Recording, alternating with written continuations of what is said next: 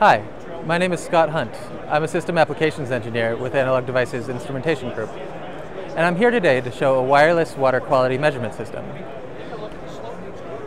Last year, we released this reference design board called the CN0428.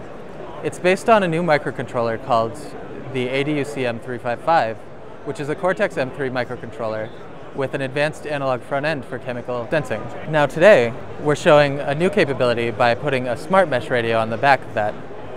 So let me show you.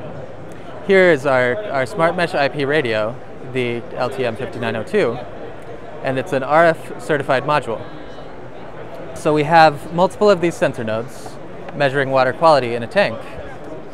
And I'm going to show you how, as we change the pH of the solution here, and the colors change accordingly, we can see the changes on the sensors.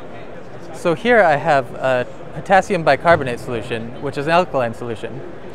And if I were to pour it into this top tank, then you'll see the water change from a pinkish purple color into blue for base. So let me pour this right here. As you can see, the water in the first tank starts to turn blue.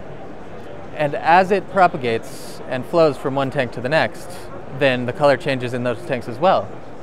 At the same time, you can start to see the sensor measurement change, and that correlates to the same pH change that you're seeing by the colors in the tank. Thank you for listening. For more information, go to analog.com/CN0428. Thank you very much.